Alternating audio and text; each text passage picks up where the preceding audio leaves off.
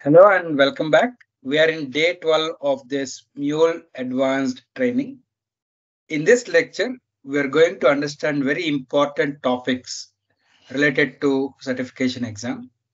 Mostly these topics are theoretical, but there might be some questions on this topic. So I'm covering this in detail. Please go through it carefully. So here in this lecture, we'll discuss about how to identify various Anypoint security options. We'll understand about what is this Anypoint edge security actually, and we'll clearly understand about what are the differences between edge policies, API policies, etc.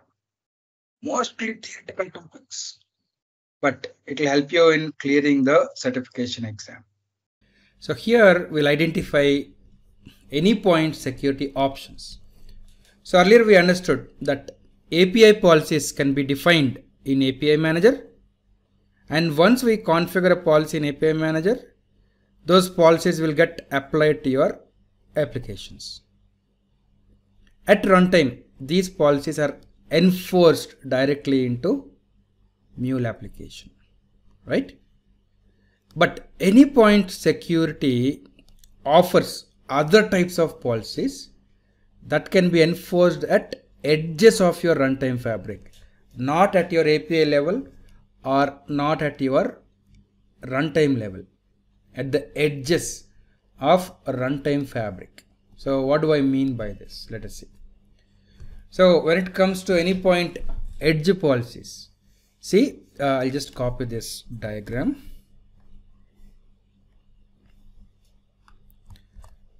Okay. So if you see here, this is the Anypoint platform and here is the runtime fabric.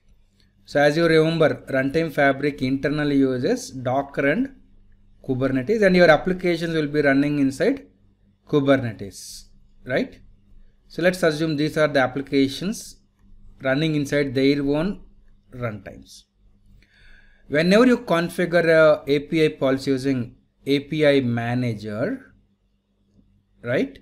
So those policies are applied at your application level, but some policies called as edge policies are not at the application level, but they are at the runtime fabric level, right? So those are called as edge policies. So runtime fabric is like one edge, the whole containers managed by runtime fabric, we call it as one edge at high level, and these policies are applied at the edge, right? So that's why they are called as edge security policies. So Anypoint security, edge security is a runtime fabric solution for perimeter level security. Perimeter means what? Surrounding that. This is a perimeter, right? So a security which we apply at the perimeter level, we call it as perimeter security, and Anypoint edge security offers perimeter security. Anypoint security is a standalone product deployed, remember, outside of Mule runtimes as part of this ingress traffic for runtime fabric. So whenever traffic is coming into runtime fabric at the load balancer level, or we call something called as ingress, traffic which is coming in is called as ingress. So in Kubernetes, there are something called as ingress controllers, which are responsible for taking the traffic in to Kubernetes. If I want to apply some policies, of course I can apply some policies at this ingress controller level. So this Anypoint edge security is applied at the ingress controllers of Kubernetes or runtime fabric. They are not at the API level or application level. So these edge security policies are applied to inbound requests after they are sent from the client, but before they arrive at the runtime fabric deployed application endpoints. That means even before the API manager defined policies are applied. So here are the API manager defined policies at the application level. Even before this, these policies are applied at the ingress level or at the load balancer level. Okay. So where are the edge policies applied? Applied in the edge gateway server. So actually we call these controllers as, we can have something called as the edge gateway servers in Kubernetes. Right? They are applied, we can say, at the edge gateway server. Right? Where are API policies applied? API policies are applied at either the API implementation level or API proxy app. Right? And single edge policy can apply to many API instances, but a single API policy defined at API manager level applies to exactly one deployment, one instance. Okay. So these are the features provided by Anypoint security, edge security. Those features include edge proxy, a proxy at the edge level. And one important thing, SSL termination can be done at this level only. So if you are using HTTPS SSL, the SSL communication termination can be done at edge level only. That is also provided by this one. Certificate management, etc. can be configured through this security, edge security.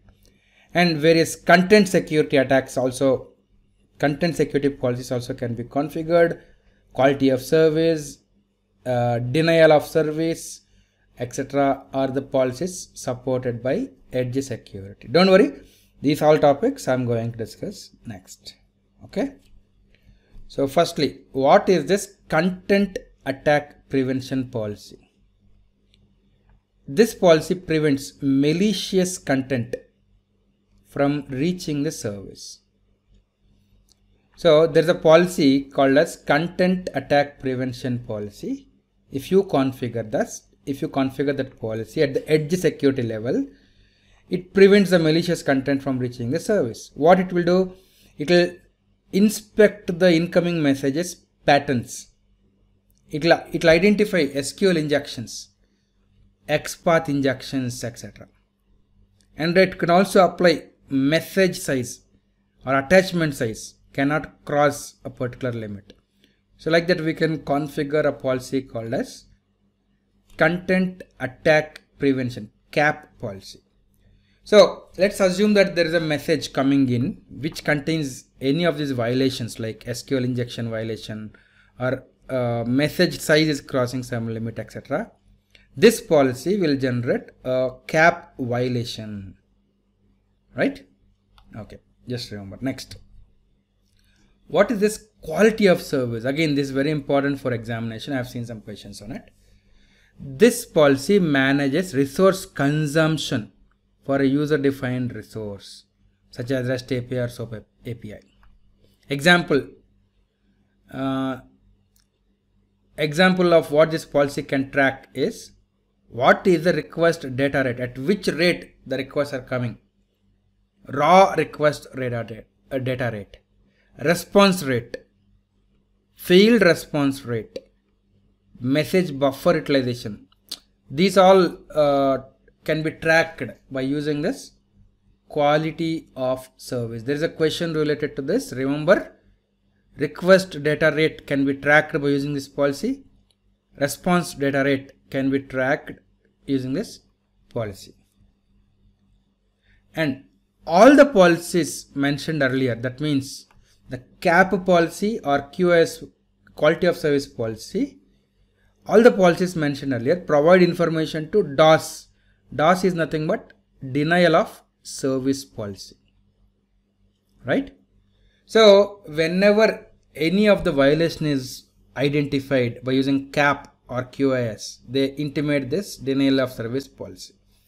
What all we can do is we can configure an alert to send message to administrators that a DOS event, denial of quality, has occurred, or block interval rejects requests from a client within a defined period of time. So we can configure such that a particular client messages will be blocked. So any messages coming from the client will be rejected for an administrator defined period of time. Or we can configure a client can be blocked forever also. If some QoS violation is done or cap violation is done. Okay.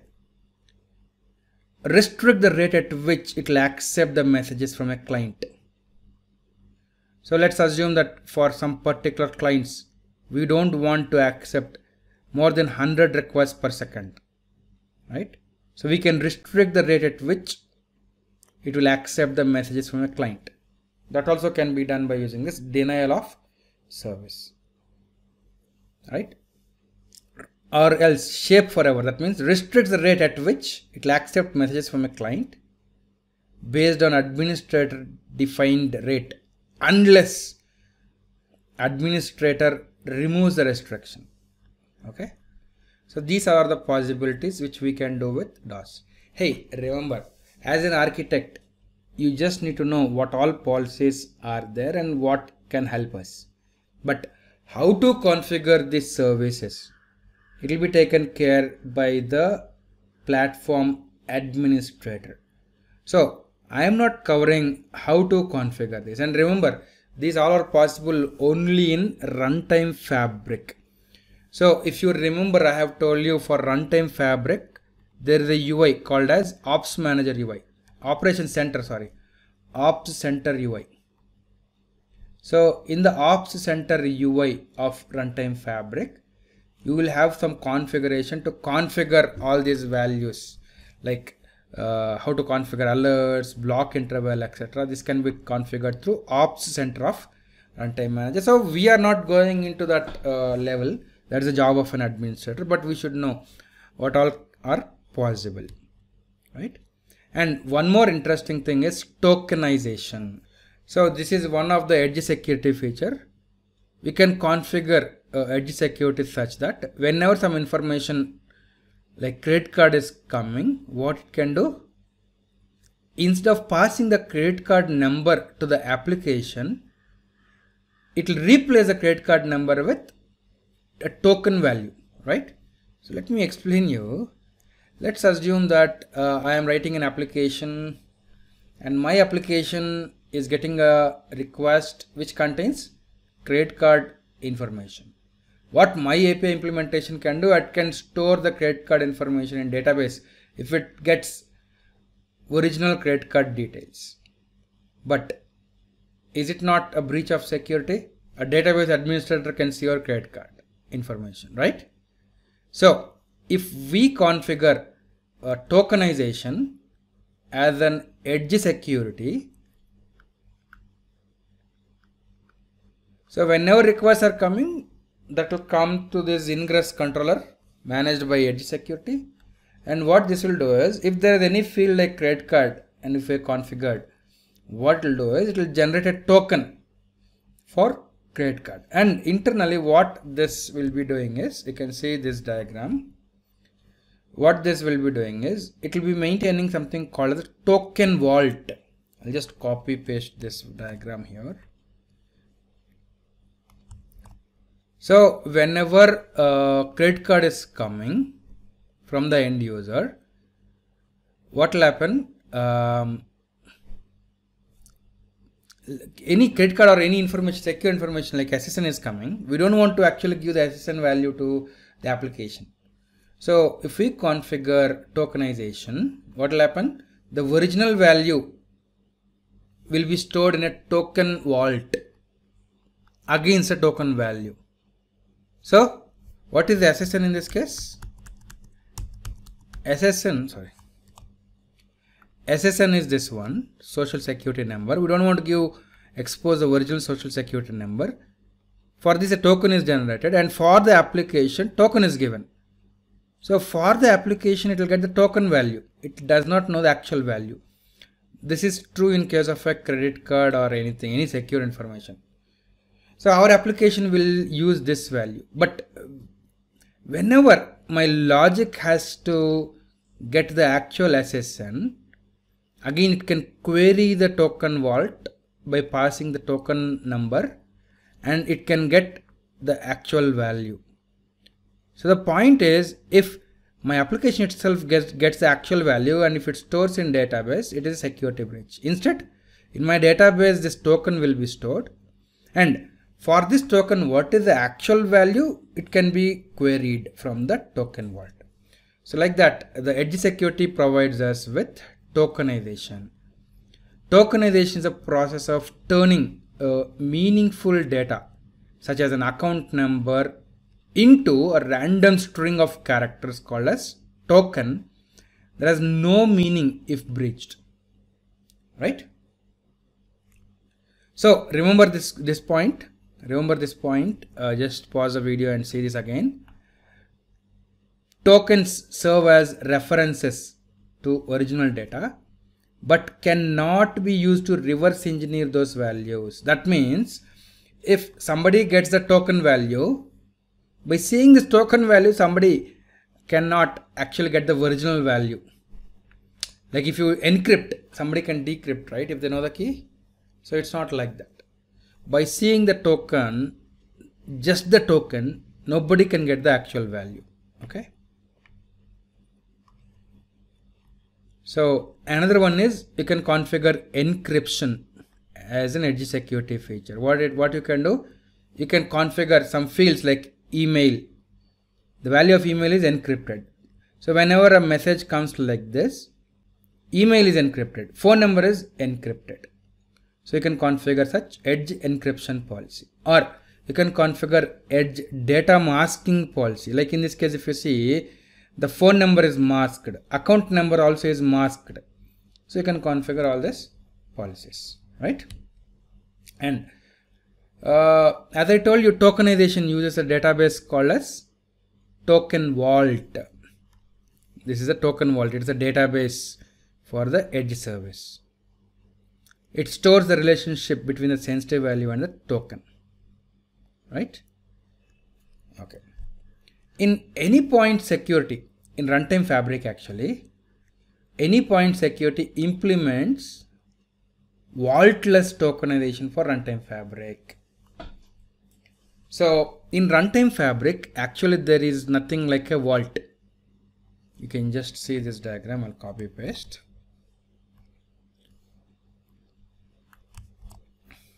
Okay. Actually in runtime fabric, there is a service called as tokenization service, right? So whenever data is coming in, the tokenization policy, what it will do, it will give the original value to the tokenization service and gets a token, gives the token to the application. Then whenever my application needs the original value, what it will do, it will ask the tokenization policy to get the value.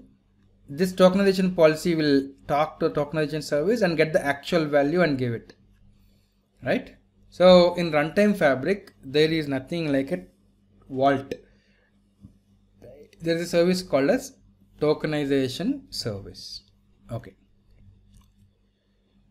So let us evaluate some Mule application security risks and propose some solutions. One threat. Consider anyone who can send untrusted data to Mule application. So some client is sending some untrusted data to our application. This type of attack can be found in DB operations such as execute script or execute DDL. So what the client can do is they can send some untrusted data, and if I'm executing a script by using those values sent in the message, it may result in executing some unwanted queries. So attackers can send malicious data in the query text, which can alter data integrity and perform unintended commands on database. So attackers will send some data, that's called as attack, right? So they can attack our application by sending some unwanted or untrusted data, right? So how to prevent? What you can do is you can use validation module operations and validate the incoming data before you actually perform the actual task, like executing a script on database, etc. You can validate the incoming data. That's one thing. And whenever you are firing any queries, use bind variables in SQL instead of directly manipulating the SQL. Or apply schema validations using API kit router so that the incoming schema will be validated properly. So you can avoid this risk of actually getting untrusted data by taking care like this, using validation module, binding variables, or using schema validation at API kit router. And one more threat is stealing the account credentials. How? It is possible if you are storing the passwords as plain text.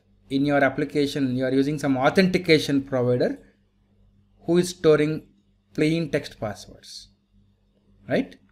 So this can be found, this kind of attack can be found when connectors, when passwords, session IDs and credentials are sent on unencrypted connections. So in your application, if you are using some connectors which are sending passwords in unencrypted connections, then this is possible. And sometimes your application is not invalidating the OAuth context. That means in your applications, your OAuth sessions are not invalidated properly.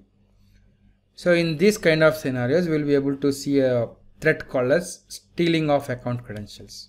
So what we need to do for preventing? Store the credentials using hashing or encryption. Never store plain credentials. Use secure properties file for customer hosted deployments. You know in your applications how to write secure configuration properties, right? Same thing. Use safely hidden properties for Cloud Hub deployments. So whenever you are doing any Cloud Hub deployment, you can configure properties, right? Let me just go there. I'll go to my runtime manager. Yep. So I'm in runtime manager. Let me show you one application which I have. I'll click on manage application. And here in properties, right? Let's assume that there's a property of type password. When I give the value, I don't want the original value to be seen here. It should be something like star or masked, right? I'll tell you, or you know already how to do it, right? So what you have to do, if there is one property which should appear as stars in runtime manager, hope you remember, or quickly I'll tell you. In this case, every application will have a file called as mule-artifacts.json. Here you need to write a property called as secured properties, and its value should be an array of all the property names which should be secured. So once you package and deploy an application with this such kind of mule-artifact.json, whenever you have a key with the same name, the value will be masked. So like that, you have to make sure that you are safely hiding the properties for Cloud Hub deployments, right? And also use some secure connections like HTTPS or SSL, etc. for secure connections. And make sure that you invalidate the sessions promptly, okay? And one more thing, one more threat is consider anyone who can gain access to sensitive data at rest or transit. So if in your application, if you are having sensitive data, how to actually secure them? This kind of threat is found in application properties. attacker can read system credentials which can cause any zero-day attack for your organization. Right? They can actually get your system credentials. That is one thing. And persistent store such as object store. If object store is not private, remember some connectors, when there are connectors, every connector can have its own private object store. So if you are not using a private object store for sensitive information, then also this attack can be possible. So wherever possible, use a private object store. Don't use a common or default object store, right? And also security certificate store. If not protected, the attacker can have access to your unintended services. So you have to make sure that your certificate store, the place where you are storing your certificates, is secure. Right? These are the ways you use secure properties for your properties. Use encryption or hashing for sensitive data.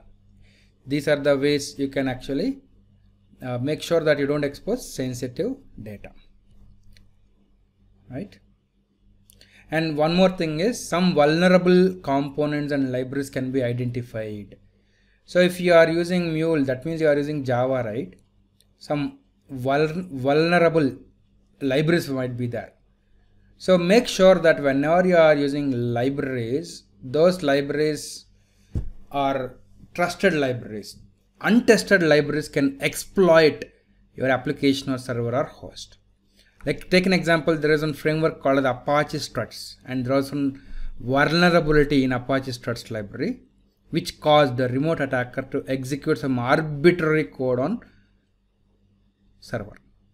So make sure that whenever you are using third-party libraries, they are tested and they are from a trusted source.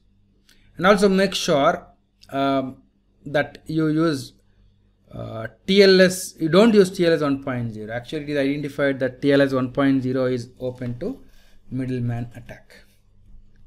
So how to prevent these kind of attacks? You can use TLS 1.2 or 1.1.